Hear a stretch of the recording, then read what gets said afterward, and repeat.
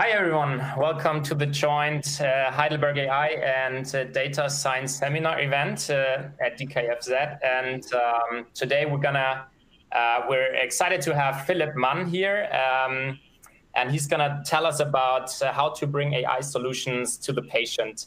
And I think that's a very interesting topic for this very researchy Heidelberg environment that we usually have here. Because research most of the time or many times ends at the publication. And so we're very excited today to hear about how this path continues and actually to create real life impact. And so Philipp Mann did his PhD at the Heidelberg University for MRI imaging for radiotherapy, and he's still working part-time at DKFZ as a postdoc. So he has research experience, but he also helped this AI using Berlin-based startup with their product to really bring it into production. So he knows both sides, and that's why we're very interested in hearing what he has to say. So yeah, please welcome Philipp. So hello, thanks Paul for this very nice introduction. I will start my screen sharing now. Okay, I hope you can see the start of the presentation. So as you already said, Paul, my name is Philipp Mann. I'm working part-time at the DKFZ and also for a company called Mediaire. And I just wanted to show you that developing algorithms it's a nice thing and it's very important to do, but bringing it to the customer into an application is a totally different story. So starting very short introduction of the company I'm working in. The company is called Mediaire. It was founded in 2018. The first prototype of the software we are distributing, MD Brain, was created in April 2018. And that was the first big step and very important step. The CE mark was then available roughly, like 10 months or 9 months later. And then we had the launch of our second product version another 9 months later, and are now on the third product version. So bringing AI solutions to the patient. So you have an idea, you want to create an AI solution, and you want to make it applicable in the clinical routine. The problem is it's not a direct way. It's not like one arrow that you need to address. There are like a couple of things you really need to take into account when you want to successfully launch a product that is then used, accepted, and supported in the clinical routine. So those are one of the most important steps that we identified that needs to be solved to have such a product in the clinical routine, starting with the medical needs, then developing the strategy, how to analyze the customers, developing a marketing strategy, in parallel and also at the beginning, surely developing or choosing the right algorithms for the problems you want to solve. That's a topic that all of you probably know pretty well, the data collection problem that is for AI algorithms. So where do you get the data from? How do you feed your data into the algorithms then? And especially for a smaller startup like we are, getting really good people is not that easy, because the really good people, they get a lot of offers from big AI firms like Google or like Apple, and they have a salary that we, as a smaller startup, it's hard to pay. So there we have to find different ways of motivating new employees joining our company. Then you have the interface between the algorithm and the final user. So it's the user experience process. Then when this is all analyzed, and when you have like a base that covers all the questions, then you have the product, like the minimal valuable product that is worth showing to the customers, that is worth testing with the customers. Then you have to approve the product. And for me, coming from a physics department and like more technical perspective, that part is really, it's a lot of work, a lot of documentary, where you have to worked together with a lot of different institutions to get your product certified. Then once this is realized, you need evidence that your product is actually giving a benefit, that the product is working properly. And then you need to convince the users on one hand, and you need to convince the payers. So larger institutions, they usually don't only have the users, they have different so-called stakeholders that are responsible for, one is responsible for distribution of products, one is responsible for buying the products, and so on. And this is not where it ends. It's basically a feedback loop where you continuously have to improve the product that you offer. So starting with the medical need. So when you think about the following product, so you have an LP, there was a need. People wanted to listen to music. So you had the LP player, so that worked. Then there was a second development, so they are like a further update basically, and that's the CD, the compact disc. So everybody still uses it. It gets less and less important, but at the time it was launched, people used it and people still use it. So that worked. So when you think about the product itself, it became smaller, it became more handy, and the storage increased for each, let's say, product version. So it was an obvious thing to develop the mini disc. I don't know who of you had a mini disc player. I was 100% sure that this is the way to go, that mini disc is the most practical thing and that it's really valuable to have such a thing. But at the end, it turned out it did not work at all. So I think in 2011, they stopped the development of the mini disc, and people really did not buy it. It was not a success story. What is the reason? People were not thinking, or one of the reasons is people were not thinking out of the box. So they were continuously thinking, okay, it's better to have like a smaller product with more storage. But then there was the MP3 player coming. And what the MP3 player offered was, it was small, it was way more practical to get the music into the device you're using. And it became cheaper and cheaper and cheaper. So here, the idea was, on one hand, was okay to think that a smaller disk or smaller device is worth developing, but at the end, the parallel development of the MP3 player kind of managed to make the mini disk development stop.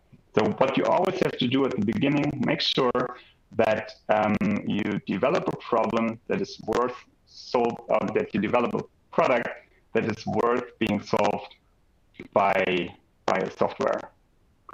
So what we did at the first step, we evaluated. So we had a lot of background in MRI imaging, and we saw that the amount of images being acquired through the years continuously increasing, and it turned out that the data volume exponentially grows, while the ability to analyze such data, which is usually done by the radiologist, is continuous, is not increasing that fast.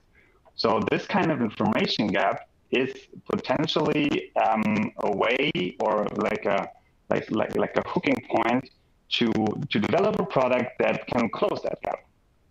And this is what people did. So for example, we have another company, it's called Zebra Medical Vision. What they do, they identify something on images, of like flagging images, where the image data that is acquired is differing from a standard patient. So flagging that there might be something wrong, helping the radiologist to focus on the really important stuff. Then there's another company that's focusing segmentation of stroke and perfusion imaging that increases better decision making before surgical interventions. The product we developed, or the product we are offering, it's focusing on multiple sclerosis and helping radiologists to improve their efficiency. You can basically say that the MS diagnostics is based on MR imaging, and on these images you see like small white dots, and that need to be counted. that need to be located. So in what kind of area of the brain are they located? And they also need to be volumetrized, meaning that the size of these little dots also needs to be evaluated, especially in the longitudinal evaluation. So if you have an evaluation on one time point, and then, I don't know, like 6 months later, you have another evaluation or another MR imaging, and then you compare those, and then you can see how these, how the MS progresses. So medical need is identified, improving the workflows, making diagnostics more reliable. Then you need to develop a strategy. So what do you need to take into account? So first of all, you need to make sure that there's a medical need. This is what we already had. Then you need to find out the potential impact of your solution. So what does your solution impact have on on the medical or in the financial field for the specific customers you're addressing? Then defining or having the first idea of the minimal valuable product, the MVP with the essential features, then the resources you need to collect them, then data sourcing strategy need to be developed. Where do you get those data from? Scientific versus commercial product. Do you want to offer it more in a scientific way, or do you really want to make it a scalable product that needs regulatory approval, market sizing, market targeting?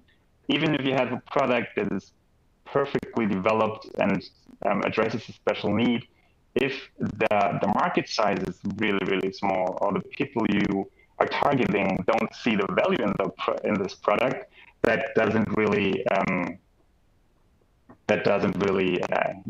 help you with selling the product. So who is the potential customer? And then the financing strategy to finally develop a business plan that is then being presented. As a next step, you need to find the correct algorithms. So you are the expert in this, in machine learning. I'm not really an expert in that. I know a little bit about this, but you need a team that knows which kind of problems that need to be solved, which kind of machine learning algorithms you use. And for our case, which is basically the detection and the quantification of imaging attributes, we chose a convolutional network-like unit architecture. And if you have questions or more specific questions on that, my colleague Thomas will be available for questions after that presentation regarding this.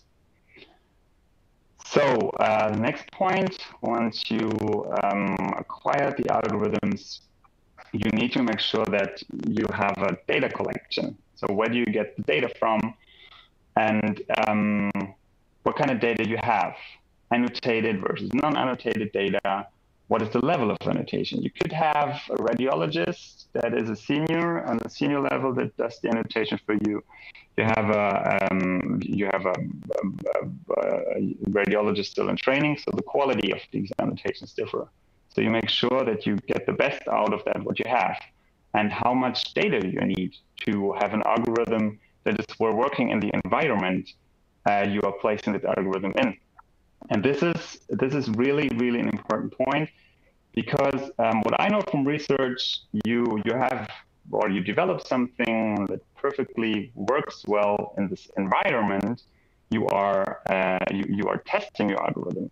But when you want to scale it, if you have different people that use your algorithm, if you have different images that are being created, that gives an entire another level to the quality of the algorithms you are developing, because you have to handle a lot of different kind of data sets and the different images.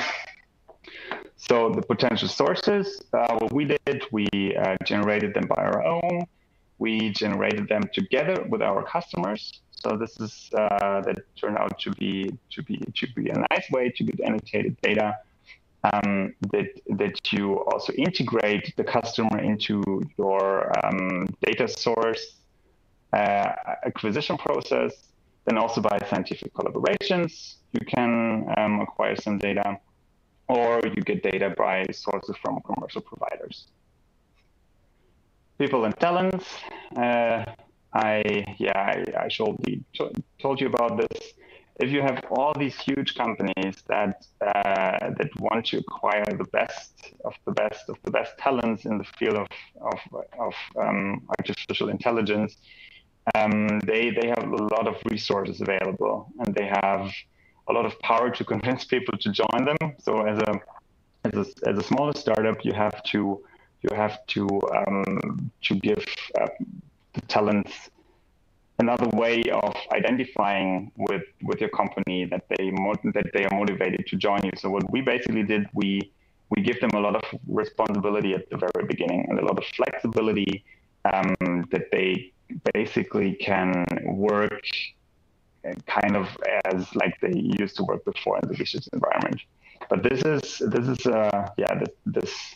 a very, very important point that you have to be aware of once you decide probably maybe to start your own startup, that you need to make sure that you have people that that are well educated to solve the problems you want to address with the product.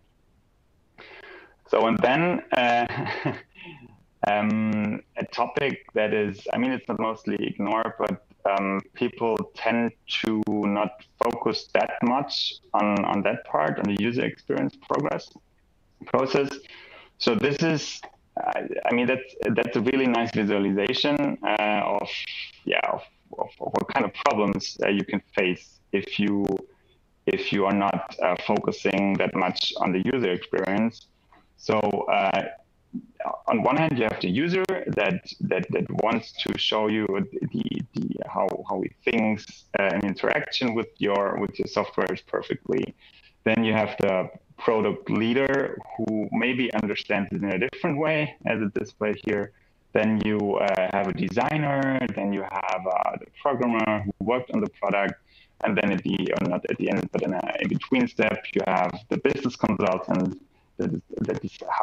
who basically sells and describes the product that is wanted by the customer. Then you have on one hand, you have the cost of the development. And at the end, it maybe turns out that the customer really did want to have something completely different. So what I want to say with this is it is extremely important to continuously make sure that the product, how it is being developed, and the product, how the interface between the user and the algorithm itself, that you make sure that you continuously get feedback if you are on the right track. Because if you have different people that are responsible for making the product happen, you can end up with completely different things if you're not making sure that you have a very sufficient and efficient feedback loop. Also, the usability. You could have, for example, here you could develop matches, but if you're not making sure that you have enough space for the fire to not hit your fingers, then it's a product that basically solves the purpose because it creates fire.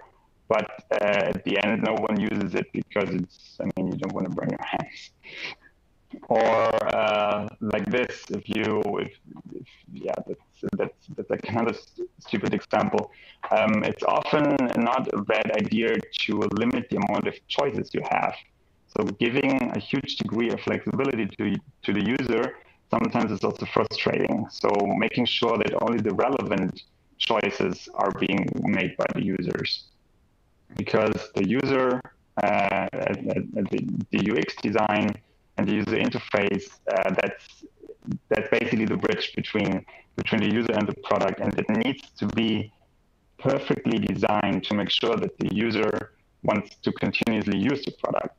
So what we have at the beginning, it was a very, let's say a very basic sketch of what we developed of the product, and the second version was a little bit more, a little more details, better visualization, also in combination with the direct interaction of the algorithm itself. And then at the third version, a two-pager where we continuously integrated the feedback of our customers. For example, What we didn't have on the screen is that most radiologists they do the diagnosis and their reports in a dark environment. So if they switch to a to brighter interaction platform, what we had here, it kind of interrupts their flow. So switching from a bright environment here to the dark mode of our user experience platform, that created a huge benefit for them. They were really happy with that, and it was just like switching colors, and that significantly increased the user satisfaction. But to know this and to get these information, you need somehow to continuously question your product and also to get feedback from the customer. So here there was like a regular survey we perform, where we get input of all the functionality the algorithm currently has, how well it works, what they want to have improved, how it is integrated in the daily routine, and so on. And based on this feedback, you could basically continuously improve the product you are designing. So the minimal valuable product, which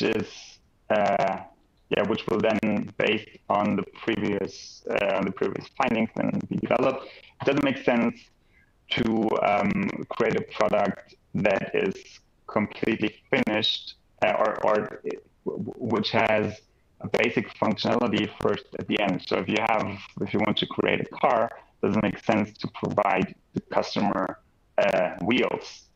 And it doesn't also make sense to have like 2 wheels or 4 wheels if there's no engine in it. So what you basically do is you start from a really easy product that the customer already can use and is might not 100% happy with, but it gives him an idea what the product can do, and he continuously sees a progress.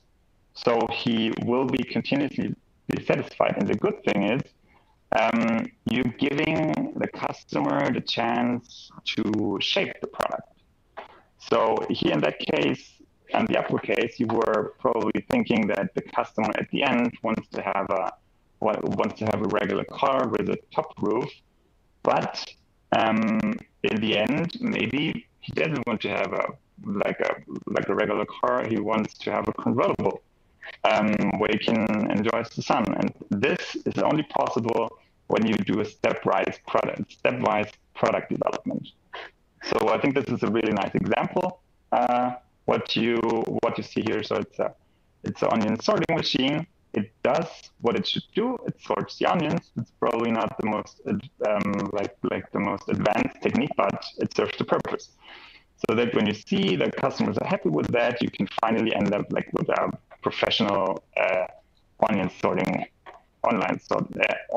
machine, like this one here. So start with the minimum and develop close to the customer. And for that, you need to have a good user experience and a market research strategy. Because if you develop something that nobody wants to have, nobody wants to buy it. And the little bit drawback for medical products is that the product development itself starts with the documentation, with a thorough documentation right from the very beginning. Because a medical environment, you need to have an approved product to being able to sell it or to scale it throughout throughout the customers. So, and the approving process itself, I will not go much deep into that. I'll just give you a rough overview. It took us around 9 months to do that, and we were working closely together with companies that were specialized in getting products certified in Europe, so for the CE mark. And this is an important step to be aware how much work it is. It also costs a lot of money. And the earlier you start, to get all, or like the earlier you start to get information on how this certification process works, the better it is, because if you once have a perfectly working algorithm and then you want to certify it, this is this is a lot of work, because then you kind of have the possibility that you basically have to start not all over again, but that you have to redesign your algorithm that is then conform with the approving authorities.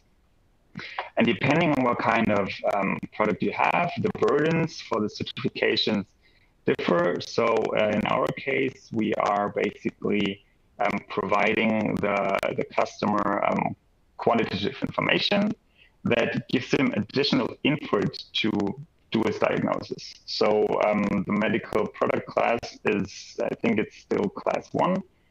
But once you are also providing info, or like once you also have a like a diagnosis that you put on your, or that your algorithm provides, that's a totally different risk class, and you have to be like, you have to make sure that you are aware of what kind of algorithms you develop, so that you know in advance how the approval process and works and what is required for that.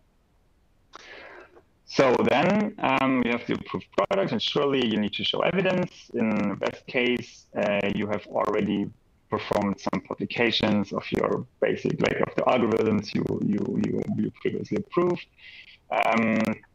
and also make sure that you have publications throughout the like once your algorithm is sold, either with corporations, with other scientific collaborations, or also with customers that are motivated to show how the daily routine changes throughout using your product. What you should avoid is it's a kind of a nice example in Germany. I don't know if you already know that, but there's a famous commercial where the Dr. Best research team found out that the Dr. Best research or that the Dr. Best toothbrush is the best toothbrush. So providing publications that is only based on your own data, meaning that you use that you use not publicly available data sets where people can benchmark their own algorithms against your algorithms, and you only have internal research that you show is not the best way of showing evidence in publications. So what you need to do is to identify what kind of questions you want to answer with the publication. So for example, one important question that came up at some point with our algorithm is, okay, is our software really increasing the efficiency?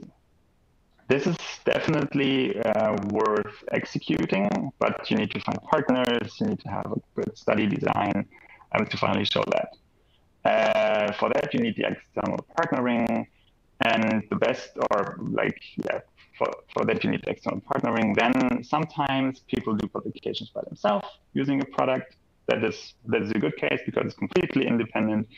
And then sometimes people ask you also to write reviews of your product, or to address more general topics in white papers.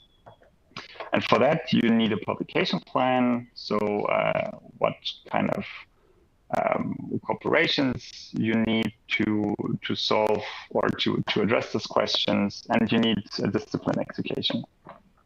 So at the very beginning, what we basically did, we used publicly available data that we tested with our algorithm, and we benchmarked it with existing algorithms that are currently used in the research environment, which gives you a first impression on how well the algorithm works, and where maybe some drawbacks of the algorithm.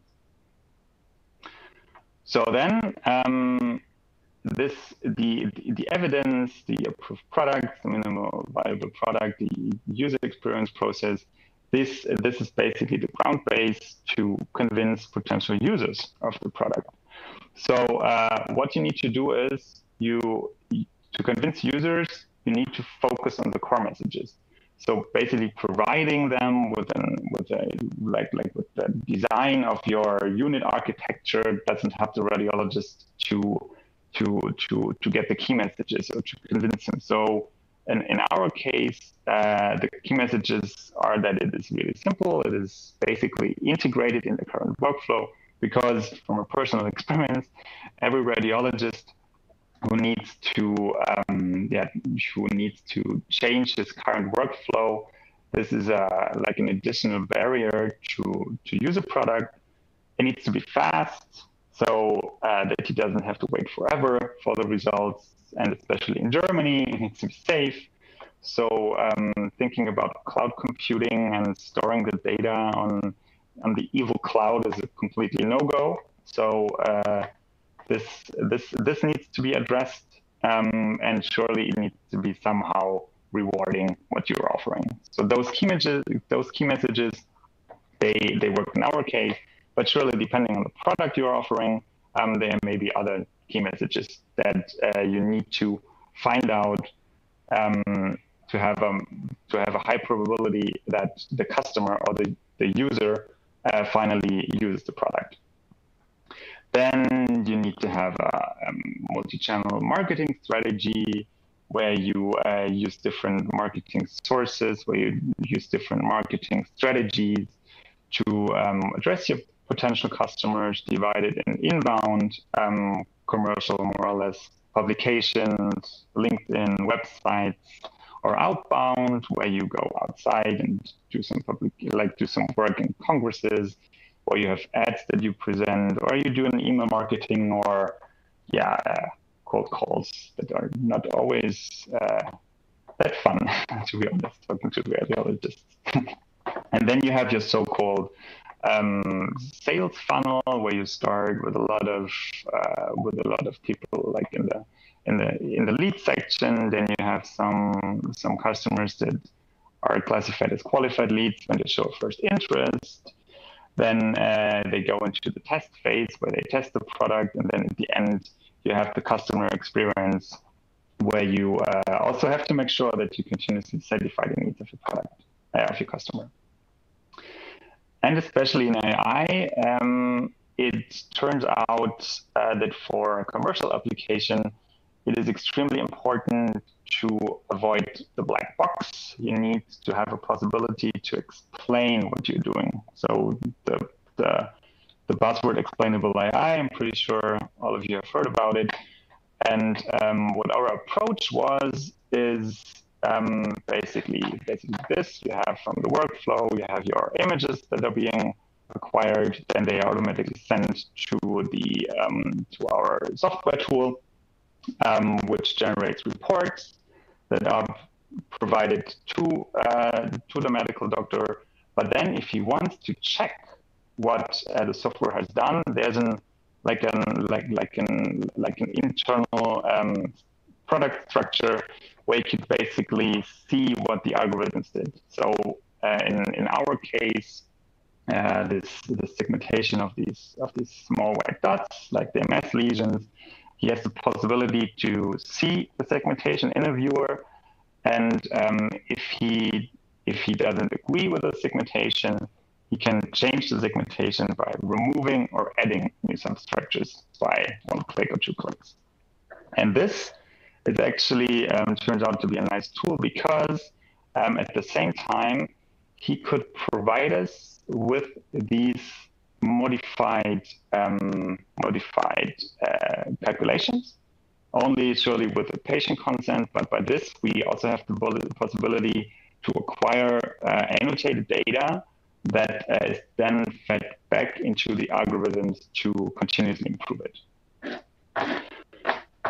Yeah, so that was the convincing of the users, but this is not, the hardest part, actually a really, really hard part, is to convince the payers and to convince everyone who is part of the decision progress.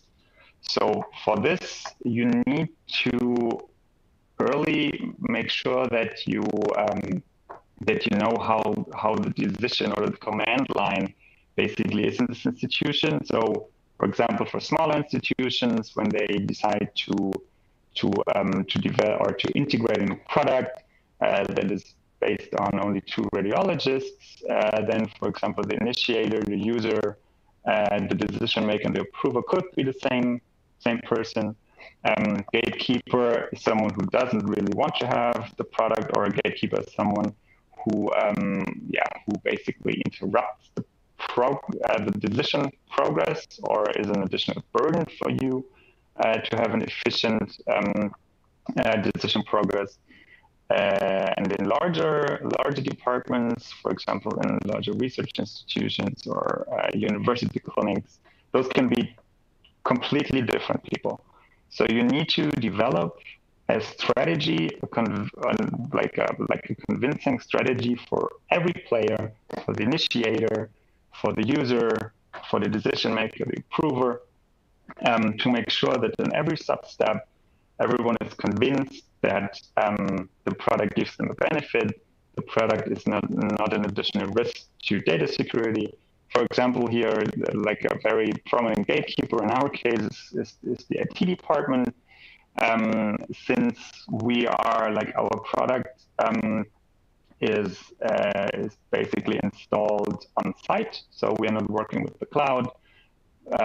That results in the fact that their local IT needs to provide the hardware, the local IT needs to provide the operating system, and in our case, it's Ubuntu, what we are using.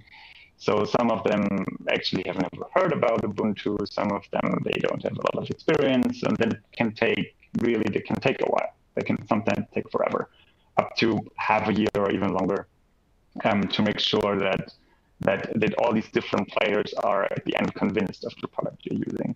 So my advice, if you're planning on doing something, make sure that you know the processes. Make sure that you know how to convince every player for every single step. So plausibility check about the value proposition you have towards each users. You need to make sure that the arguments you're providing is that with the product it provides a solution to the problem. It also saves time. That's what the software does. It maybe also increases the revenue or the profit depending on the software you are providing. And most importantly, it generates positive emotions for most of the players that are part of that. So once you went through this process, once you don't stop. What you need is an effective feedback loop that you continuously improve all the different sub-steps that I was just presenting you. So going back, for example, to our first minimal viable product. So once you went through all these different points, at some point, your customers might say, okay, we really need another feature. So you don't only have the small onions, you need the big onions. Then you need to evaluate, okay, do I need new developers? Do I need to rethink the entire product, or is it just an extension of the old product? What does the extension have an influence on the stability of the product? Do we really need this? So is it only one customer, or are there only 10 or 100 customers that need that? So this needs to be evaluated then if you have this input. Or the customer sometimes is not quite sure if he's using the product the right way. So sure, in that case, that doesn't work. So it's a matter of customer education, continuous customer feedback, making sure that everything works properly. Or sometimes you also have these kind of customers that are complaining that the product isn't working, but at the end it turns out they're using it for a completely different purpose that it's not intended to. And to make sure that every customer, or that every user at the end is happy with the product, you need to continuously evaluate that. So, for example, you can do that by customer surveys. You can acquire usage statistics. So how often do they use the product? Is there at some point a decrease in the usage of the product? Having an automatic failure reporting is really important, that you can proactively do modifications on the product before before the customer maybe realizes that something went wrong by, for example, continuous updates. Where like is the product working itself? Having or generating new image data, for example, to increase the quality of the product. So at the end, it is really important that when you want to integrate such a product, like commercially integrate such a product, it's always an iterative process where you need to have extensive feedback loops to develop a good product. Personal advice, especially in the field of AI, avoid the black box. Make sure that the human, like there's a human-machine interface. On which extent that is happening, that depends on the application. But just providing them with with one number, or providing them with a suggestion what they will do, is, at least in my opinion, and at the current state, is not sufficient. And to make a product available, or to make sure that the product will have a broad range of applications, or like a broad range of usage throughout different institutions, you need a right strategy and a multi-channel communication strategy to make sure that people know the product well and see the benefit in that. So with this, I think I was quite in time. I hope you could get a rough overview on what it means to get a product from a first idea or from a first algorithm to a final commercial product, and I'm open for questions. Thank you very much, Philipp. First, I want to hand over to Lena to address her questions directly to Philipp. Thanks again for your talk. Yeah, so it's really great to see that some of the machine learning work now ends up in the clinics. Obviously, AI is quite new from a regulatory perspective. And I was wondering, with all your experience, what do you think should be changed maybe in the German laws, or where, at a more broader level, to facilitate bringing AI, or let's say machine learning, to patients? Is this, are there obstacles that you think are necessary in this domain? So I'm not an expert on that, but I have quite a bit of experience. And like from a technical perspective, you're the expert in that. But the benefit of AI is a system that continuously learns. And especially when you think about radiologists, if you have 10 radiologists and they should diagnose a case, you have 11 different opinions. So the personal tuning of the software to the need of the radiologist is, I wouldn't say it's necessary, but it's beneficial for a wide application. But the personal tuning of an algorithm would imply that the algorithm continuously learns, or that the algorithm has a different structure depending on who is using it. And currently, this cannot be certified, because then you would basically need a certification process for every single radiologist. And this is, in my opinion, something that needs to be addressed, and a strategy needs to be developed on how to handle such situations. Because just rolling out one algorithm for everyone, it's a good strategy, but this is not where it should end. It should go one step further. That the algorithms, that the benefit of AI also ends up at the customer side. That it is, continuously learning based on the needs of the user. Thanks. So yeah, so the dynamics, I agree, that's an important topic.